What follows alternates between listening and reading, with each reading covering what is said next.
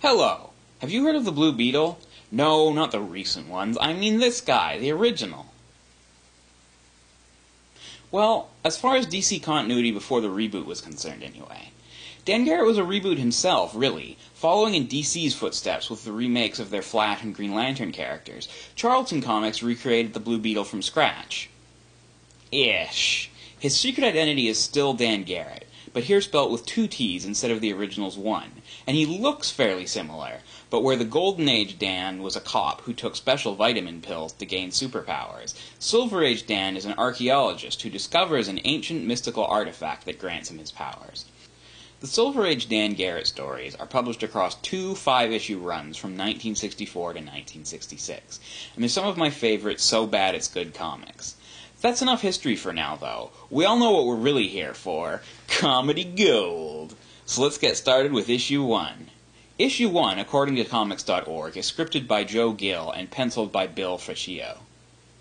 The cover shows Dan swinging through what seems to be an American city based on the characters depicted, while a giant mummy tries to grab him. It should be noted that the story does not take place in the US, and Dan doesn't tend to swing around on ropes. So we're inconsistent right out of the door. The title of our story is The Giant Mummy Who Was Not Dead. The comic itself opens with a splash page of action from later on in the story, because drawing you in is apparently the job of the inside of the book and not the cover itself. Alright, I know this is a thing in the Silver Age and not just a quirk of this series, but it always seemed weird to me. And of course, what opening page teaser would be complete without a giant wall of text? Particularly hard to read text, too. I think I'll skip it, though. I wouldn't want to spoil the story for you. The story proper opens with Dan meeting with the directors of the museum. What museum this is isn't made clear. Dr. Garrett, we thought you would be delighted to lead the expedition to investigate the presence of pre-dynastic treasures at... And the location is cut off, either by loss of quality in the book it was scanned from, or by misprint. I'm not sure. Normally, I should be. But you probably have not been kept informed considering the nuclear devices which were already exploded in the area. Nuclear devices? Wouldn't this be all over the news? Why haven't these guys heard about this before? Dan figures it would be safer to wait until the whole thing blows over, though I do wonder if everything there will be safe in the meantime with a nuke happy nut job on the loose. And why is Dan just examining random artifacts while he talks? Later at Dan's house, the doorbell rings. A woman who identifies herself as Luri Hoshid is there and asks to come inside. But Dan is reluctant until she removes her coat. You are garbed as a dancer in the court of Abydos, 1305 BC. Is there any significance? And just look at him! I doubt it's just the historical significance of the outfit that has him so excited. He apologizes and invites her in, making the excuse that he'd been busy when she'd tried to meet with him before. And she explains that his constant dodging of her drove her to this extreme, to use what you Americans call an advertisement. What? She tells him that she comes bearing a warning. The place the museum was planning to send him is the tomb of the evil pharaoh, Ka-Efri. But wait, Dan isn't going, is he? Well, he is now! And so is she. This was apparently exactly what she was going for. But why? She was coming to warn him. He already turned it down because of a nut job that's been setting off nuclear weapons. This plan sounds suicidal. We cut abruptly to Egypt, where a caption explains in far too many words the care that must be taken in unearthing ancient ruins. And as the entrance to the tomb and a statue of the pharaoh are uncovered, Luri tells us that he was an evil, evil man, reputed to be allied with the powers of darkness. You are superstitious, Professor Hoshid. You need a change. Will you dine in Cairo with me tonight? Yeah. Make fun of her while you're asking her out on a date. Real smooth. But I guess she likes being made fun of, because she agrees, on the condition that he call her by her first name instead of saying Professor all the time. Can you not say Luri? Try it. Very well, Luri. And we'll have a wonderful time. Oh, Dan, it is so very depressing here. You were the one who wanted to come so much, lady. Dan flies Luri into Cairo in a very pink plane, and we're treated to a script mistake. Aircraft and expeditions seem to be transposed here. You look lovely, Luri. Thanks for showing us, by the way. In less than 30 minutes, we'll be in the most expensive restaurant in Cairo. Dan, look down there! Long-range missiles, and what look to be nuclear warheads. Who has nuclear weapons in this part of the world? You were just talking about them at the beginning of the book. You already knew about them. Anti-aircraft guns take aim at them, but thankfully the nukes stay in place. Though the previous panel indicates they were making a run for it, Dan now decides he wants to turn around and give them a piece of his mind. What happened to the calm, rational Dan from the beginning of the story? Is this man who wants to take on military-grade hardware unarmed even the same person? Lurie talks him out of it, explaining to Dan what he already knew, and she even says as much, that his General Amenhotep, although it was spelled Amentohep earlier, descendant of a mighty ruler of Egypt, operating out of worthless, disputed territory, an unwanted wasteland. Well, why is it disputed then? And how did an unaffiliated general gain access to nuclear missiles? And of course, being the villain in a comic, Amenhotep dreams of conquering the world. They arrive at the restaurant, and who should be there? But Amenhotep, of course. Idiot! If I ruled here, I would have you crushed by heavy stones! Begone and do not attempt to serve me again! He's ruining our dinner with his bad manners. And I want to say a few words about his machine gunners, too. Excuse me, Lurie. Dan approaches him, but Amenhotep's goons advance on him, grabbing hold of his arms so that the general can beat him for daring to show his foreign face. I should probably know that every face in this comic is colored the exact same. Dan breaks free and punches Amenhotep in the stomach and then books it.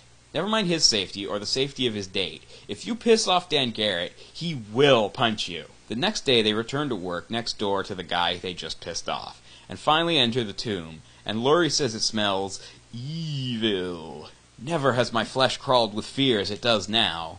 Dan points out again that she is not being scientific about this, though his dialogue implies that he is frightened as well. The art, on the other hand, shows him bored out of his mind. Lurie notes that the workmen are missing, and as they return outside, they see that the workers have not only fled the tomb, but are seen running off into the distance. Dan notes that, I've never seen anyone that afraid of a ghost story before, and wonders why they've run so far away. They return to the tomb, and soon, here is the actual mummy of Ka-Efri. Look at that beautiful scarab, carved in the precious stone. What's this lever? Yeah, messing with that seems to be a brilliant idea. Thankfully, all it does is open the skylight. Ka-Efri must have preferred natural light. Lurie is worried, though. Dan, this inscription says that Ka-Efri will live when the white-hot light touched him again. White-hot? The sun? Or an atomic blast? Yeah, that's the logical conclusion. Ancient Egyptians were well versed in modern weaponry.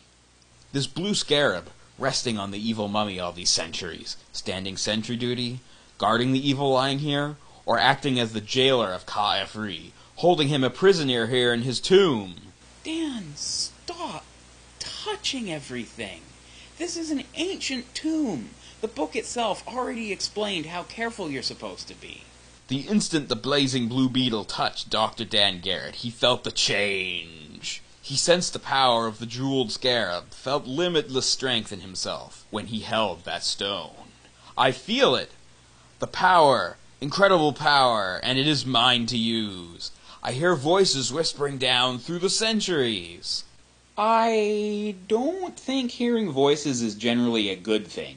And if auditory hallucinations weren't enough, Dan starts seeing things. He dreams that he is transformed back in time to meet the most magnificent of the great and good pharaohs. He is also wearing the Blue Beetle costume, which in this continuity seems to be a spandex bodysuit with red gloves, a red stripe on his head, a belt to hold the scarab, and kickin' shades. This is based on the original 1T Garrett's costume, though his was more of a tunic, and was depicted as being a material that resembled chainmail rather than plain blue spandex. He also wore a domino mask rather than the glasses. His accent color was also originally yellow, though it was changed to red later. DC usually depicts Dan in a variation of the older costume, instead of this one, going so far as to show the yellow accented version of the costume in The Brave and the Bold. I can think of maybe 2 occurrences in recent years of Dan having the sunglasses-like mask instead of the domino, for example, and in both cases the look is corrected when he is shown again in those books. This costume, however, works much better to show off his butt. The Pharaoh tells Dan that he is now the holder of the power of the sacred Blue Beetle scarab, so long as he uses it wisely. He tells Dan that he must fight Ka-Efri and his modern-day conspirator, and to beware the white-hot light, for this is the beginning. Dan snaps out of it, and hearing the sound of a jet outside, uses the first of his many superpowers, and also the first of many that make him feel at times to be no more than a Superman ripoff: X-ray vision. Dan, like Superman, will have many powers by the end of this series. Dan not only sees that the plane is a bomber, but also sees inside that it is carrying a nuclear bomb. Lurie thinks they're doomed, but Dan spots a conveniently placed lead-lined tomb Ka-Efri had built. Yes, I'm serious. Ka-Efri, nonsensically, had a lead-lined tomb built into his burial site. Why? Even if he really could have predicted this scenario, why would he want to save the intruders into his tomb? And how does a lead lining protect them from the explosive force of the blast? Or the radiation after they leave? Did nobody understand nuclear bombs in the 60s? Dan now transforms into the Blue Beetle for the first time in reality, yelling, Khaji-Da! And I should note that this is spelt differently from how DC spelled it in Jaime's series, where the H is in the second word here. After transforming, he awkwardly throws himself through the doorway, using what I can only imagine is super strength or something like that, into the lead-lined chamber, making the whole thing completely pointless, since it will now be exposed to the radiation anyway, and then transforms back to normal. Get ready! The hydrogen bomb is about to explode! The curse of the tomb of Ka-Efri is about to come true! End of Chapter 1. I would question another Silver Age oddity that is chapter breaks, but it makes a weird sort of sense here, as you'll see, because we have a new story first. Jungle Waters! Victoria Falls in the Zambezi River in Africa is one of the greatest cataracts in the world. It is a mile wide and 400 feet high, twice as high as Niagara Falls. The Congo River is 3,000 miles long. While only 3/4 as long as the Nile, the Congo's volume is second only to the Amazon. Lake Victoria in eastern Africa is the second largest freshwater lake in the world, the largest being our own Lake Superior. Lake Victoria is 250 miles long and 200 miles wide. Tropical storms make it extremely dangerous for travel. Wait, that wasn't a story. That was more like an educational lecture. Well, at least the lettering was better. But now we're back to the main story. Chapter 2, The Birth of Evil. Amenhotep supersonic bomber gets a nukin, and we get our white-hot light. Did the general know about the prophecy, or is he just majorly overreacting? In the great mastaba of the evil pharaoh, directly below that searing blast, an ancient hieroglyphic prophecy came true.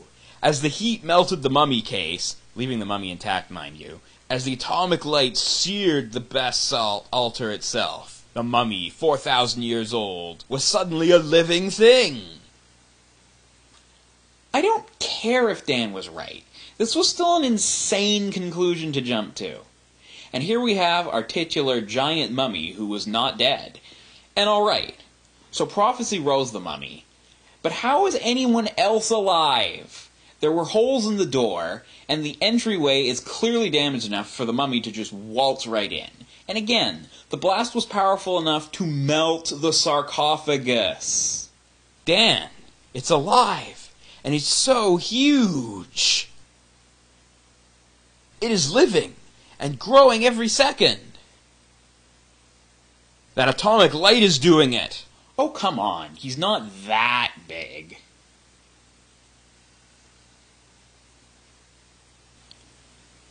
Oh.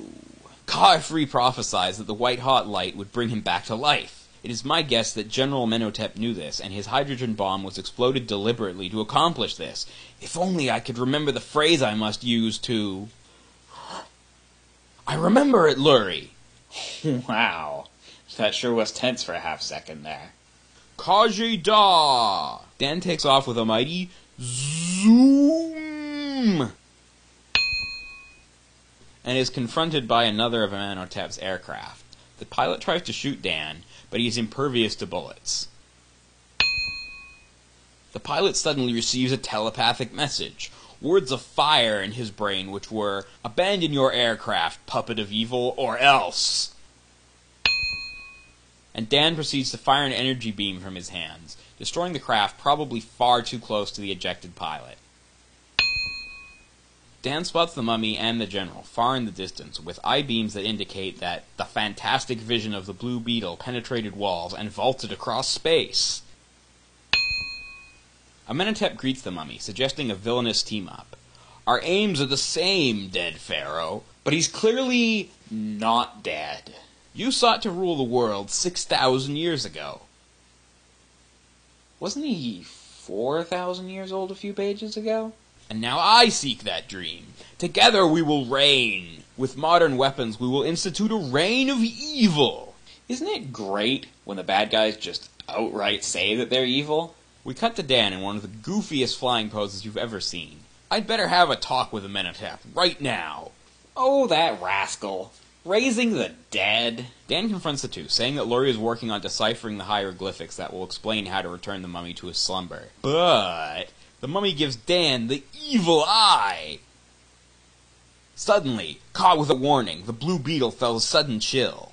An evil coldness from the tomb held him paralyzed. He could not lift his eyes, nor move a finger to fight the evil power of Kaya-Free. Dan slumps to the ground, and Amenhotep reasons that the scarab may be the source of Dan's power. Freaks of nature! The platypus, found in the Australian Alps, is truly the most unusual living paradox. Yeah, there was a chapter break for another random bit of education there. But back to the story. Chapter 3, The Mummy's Return. He didn't go anywhere. Amenhotep fantasizes about his not-dead pal smashing up cities while Lurie makes her way there, sensing that Dan is in danger. She finds him at an altar with the mummy looming overhead. Despite the fact that the mummy is right there and can easily smoosh them, he instead loads 4,000... is it 4,000 or 6,000 years of loathing into his lethal stare. Lurie is able to snap Dan out of it, though, and he wakes up, ready to fight again. Despite still being transformed, Dan still yells out, Khaji-Da! again. Then the Blue Beetle faced the awful power of the evil pharaoh. The eyes with the beams of hate. The Blue Beetle's mind reeled before the power of the grave. Then, despite the fact the caption talked about eye beams, the mummy slams a fist down, finally going in for the smoosh. But Dan isn't having any of it. He dodges, flies up, and socks the mummy in the face. A massive superpower is at his command, and Dan opts to punch the mummy in the face. The mummy narrowly misses Dan again, and he realizes it's going to take more than just a punch. Got to get up speed. Hit him harder. His powers are almost the equal of mine. So Dan picks up speed with another zoom, and flies double fists forward right into the mummy's chin. This is apparently enough. Yes, the climactic fight was all of a punch and a really fast punch. The mummy falls back to the ground, shrinking back to his original size. And wait, wasn't Lurie supposed to decipher some hieroglyphics to find out how to turn him back to normal? I kinda doubt they just said, punch him in the face real good. Will he ever be able to come back to life again, Blue Beetle? It took radiation from a hydrogen bomb to activate it, Lurie. I'm going to put him back in the mastaba, so deep in the radiation-proof chamber that no light will ever shine on the mummy again.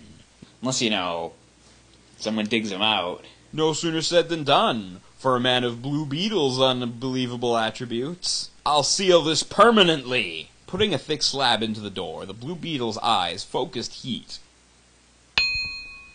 Great enough to fuse the door into one solid mass of rock. He'll never be seen by the eyes of man again. That is, until DC retells the story in Secret Origins number 2.